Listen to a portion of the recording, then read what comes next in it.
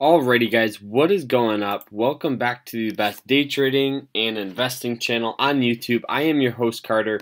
In today's episode we are going to be talking about float and how you can kind of use the Thinkorswim platform to get a good gauge in if you are trading low float stocks.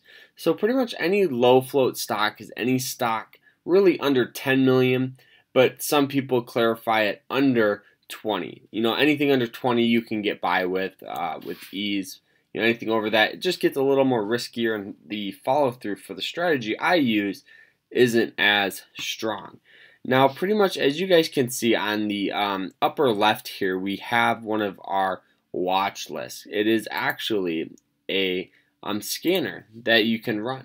Now, you might be thinking, how did I get this shares column up? So this is the shares available to trade. Now, pretty much this stock and these stocks, Thinkorswim does overestimate its shares. So this is kind of on the higher end of it.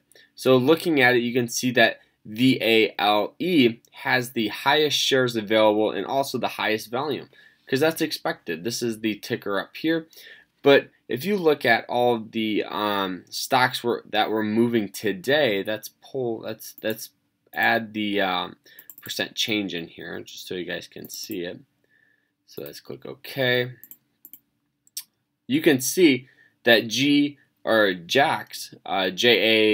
JAGX, only had roughly 1,500,000 shares available and almost 8 million shares traded. So just by looking at this stock, you can get a good idea of this stock had a lot of buying power. It had a lot of people looking at it, and it did have a lower float. So this is just how I really use Thinkorswim to kind of filter out the float and get a good estimate if I'm trading low float stock.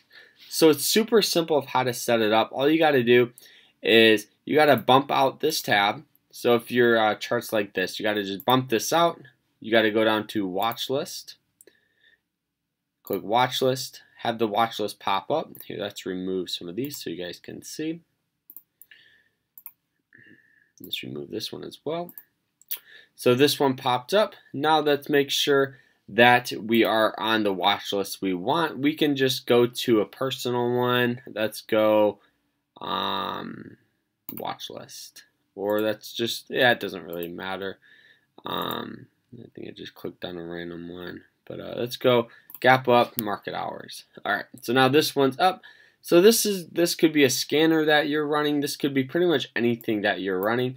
So all you got to do is you click this little gear icon. This is the settings here. You click this, you click customize, and then you get all of these little criteria tabs and just kind of information that you can get. I like to remove all of them except the symbol, and then I want to add the volume because that's crucial.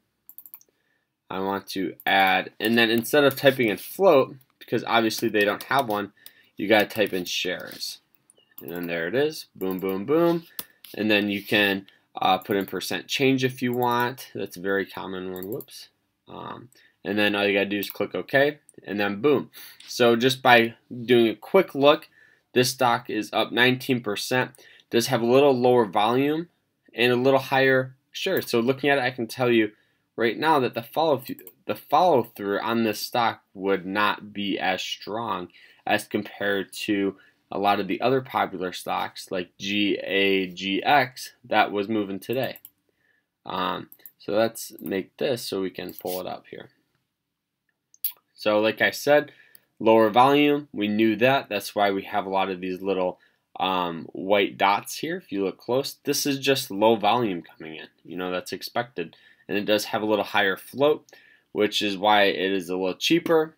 And you can kind of just get a good gauge on how to really use this quick tool on how to get a good grasp on a stock before you actually trade it. And you don't have to spend hundreds of dollars and get premier scanners to use it. This is just a free scanner on the Thinkorswim platform.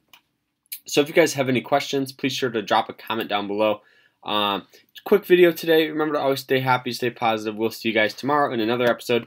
If you guys enjoyed this video, please sure to drop a huge like on it and subscribe to the channel. Alright, take care.